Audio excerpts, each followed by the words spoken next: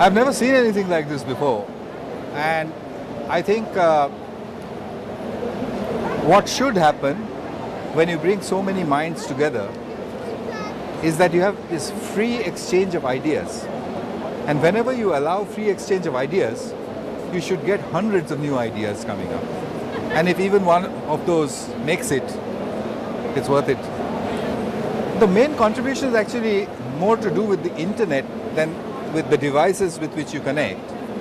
The internet makes a huge difference to education because it changes what the teacher has to do.